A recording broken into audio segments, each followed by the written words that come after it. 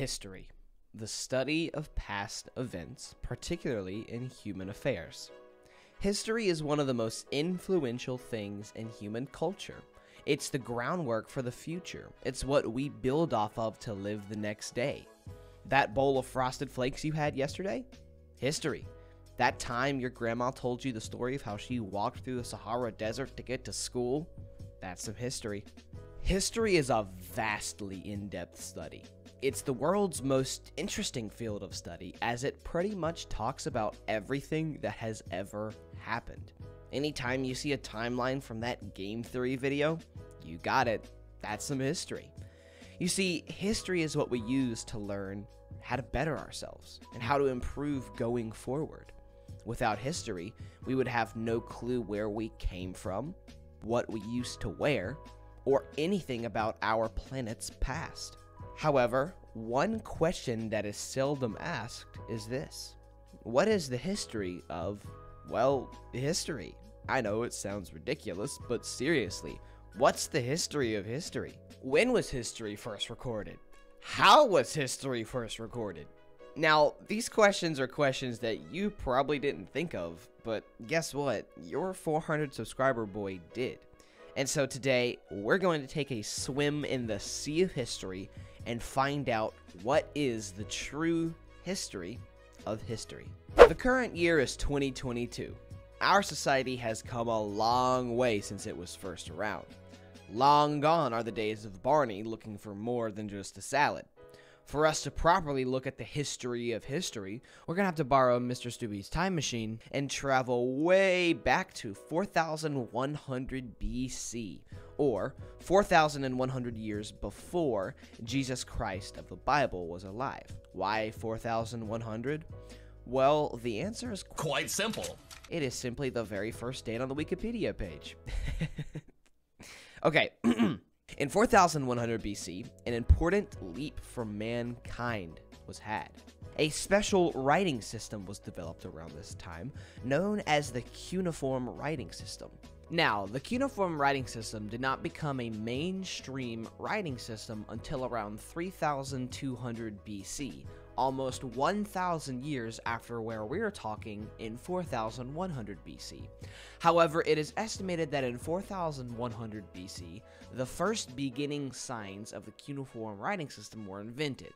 So, to make it simpler, let's just pick up when the cuneiform writing system was a mainstream writing system around 3200 BC. Now, this writing system was pretty much the predominant way that history was recorded way back then. Now, they were not simply crossing their T's and dotting their I's. No, instead, the cuneiform writing system consisted of writing different shapes, symbols, and other various sketches into clay tablets. This system was invented to write and record the ancient Sumerian language. The Sumerians were an empire that inhabited what is nowadays Iraq.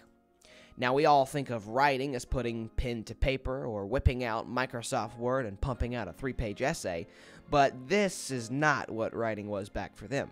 No, writing instead was a lot different back then.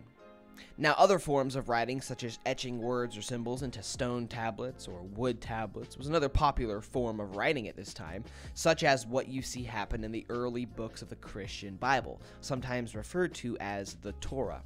This is history's first major breakthrough.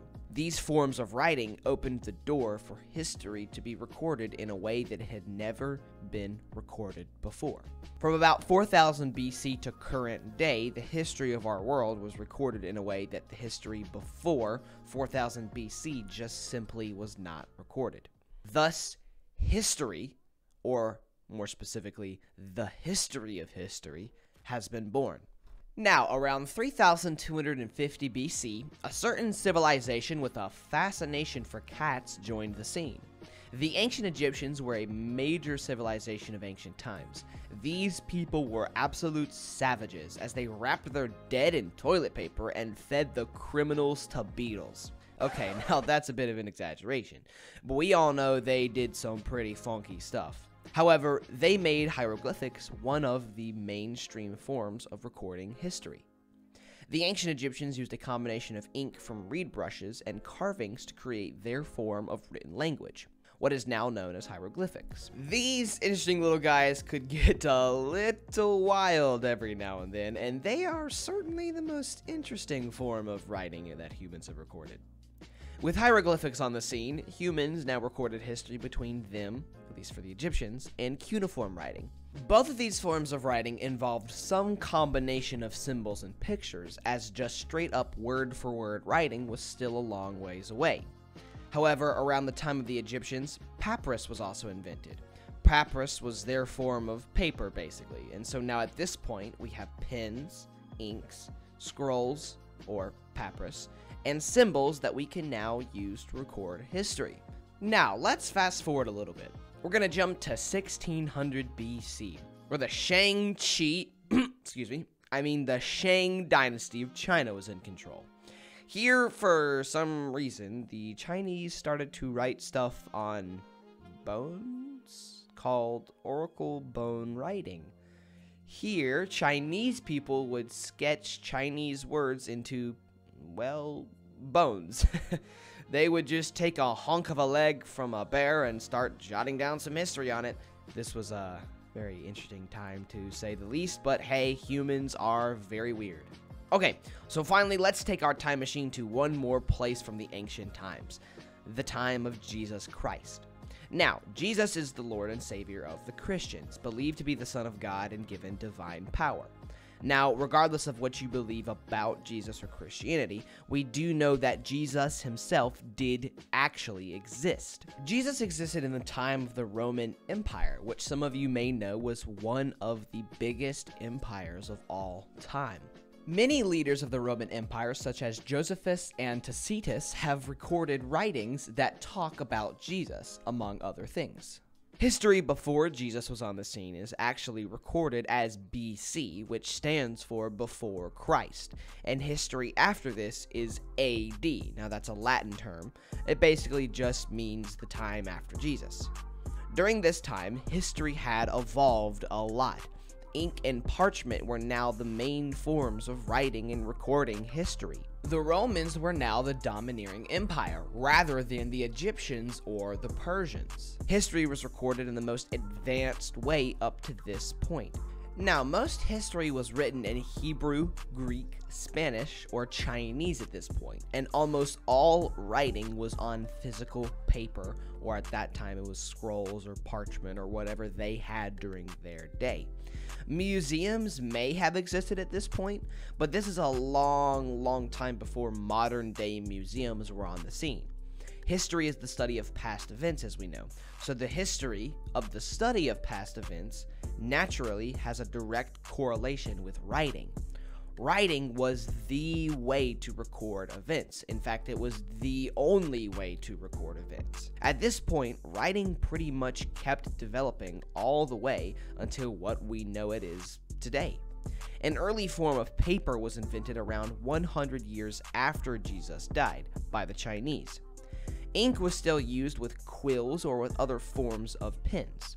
Between parchment or scrolls and the rising popularity of paper, from this point forward in human culture, history was recorded using words of whatever language on some form of paper. And this is how history was recorded all the way up until the digital age started being the predominant way to record history. So, for hundreds and hundreds of years after the death of Jesus, this is pretty much how history was recorded. However, there is one notable time that history was strangely absent from human culture. Some of you may know what I'm talking about. This is known as the Dark Ages. No, not those Dark Ages. These Dark Ages. From around 500 to 1000 AD, about 500 years before the discovery of America, this period is known as the Dark Ages. History was dry during this time. After the fall of the Roman Empire, this time period was viewed by many as the least recorded time period of after Jesus' death. There are much less recordings and writings during the Dark Ages than there were in the other ages. You know how when Summoning Salt talks about how speedrun world records go through dry spells? Well, that's what happened in Earth's actual history during this time. History, art, and science were all dead in this era, with very little discovery or progress made during this roughly 500-year period. However, eventually, the world did escape from the underground, and it made it back to a world where history was loved, preserved, and cared for. In 1450, a groundbreaking invention was made. The first, very early version of the printing press was invented by Johannes Gutenberg. This revolutionized history and the recording of it. For the first time, mass sheets of easily usable paper was accessible to the public. Now, beforehand, papyrus from the Egyptians or the early version of paper from the Chinese were accessible, but it took a lot of time to make, and not everybody just had loads of paper lying around. However, from 1450 onward, the printing press changed the landscape of how history was recorded, allowing more than just high-ranking officials and people of status to be able to record history. Shortly after that, in 1471, another notable event happened. Pope Sixtus IV, this interesting-looking fellow right here, established what is thought to be the oldest museum in the world, now known as the Capitoline Museum. He donated some stuff like bronze and maybe a few post-it notes, who knows, but we at least know that he did donate some bronze to this museum in 1471. Since then, the museum collected many different artifacts, such as ancient Roman artifacts, gemstones, and jewels, and ancient writings of all different kinds. This gave birth to the modern era of museums. From 1471 onward, what we think of as modern museums were introduced into human culture. Humans had been writing history down on paper for so long now, they naturally wanted to expand and put physical history on display. Life kept moving on, and over the next 300 years, from 1400 to 1700, this marked the age of astronomy. Astronomy is basically the study of space, and during this time, astronomers such as Nicholas Copernicus, Galileo Galilei, Johannes Kepler, and Tycho Brahe made major discoveries about space. This shaped many things, mainly our understanding of our planet Earth. For all of history, people thought that planets and the sun rotated the Earth, when instead they found out that the Earth actually rotated the sun. Along with the continuing development of writing, people now started to understand how the Earth itself operated. One of the biggest, most major points that has shaped the last pretty much 600 years of human life was Christopher Columbus discovering America. America is a modern-day powerhouse of a nation, and this discovery of the American land in 1492 was a huge point in the world's history. America is nowadays the most influential, powerful, and secure country in the entire world, and since 1492, the American land has had a massive impact on the globe. At this point, so many major events have happened in human history. I physically cannot talk about all of them, or I'd be talking for days. To summarize everything so far, history started being recorded between 5,000 to 6,000 years ago. Documents such as the Bible started being written during this time. The cuneiform and hieroglyphic writing systems became popular during this time as well. Over the next 2,000 years, ink, scrolls, and paper started to become popular, and humans went from writing in pictures to writing in words. Then, in the last 2,000 years, humans have continued to record history via pen and paper, and in books and documents of all different kinds. And of course, the day and age we live in now is the digital age. Really, in the last 50 years, this form of history recollection has been the way to go. You can just look up anything about any time in history on the internet now, and this is by far humans' most amazing invention, allowing any information that you want to know being available right at your fingertips. This is something that I guarantee you the scholars of old would have given anything to be able to do. And that, my friends, is the history of history. Thank you guys so much for watching. If you enjoyed, please do consider subscribing. This video did take a lot of work, and I would really appreciate the support. I keep saying this, but we are absolutely getting somewhere, and I need your help to keep on growing. Again, thank you guys so much, and have a great day.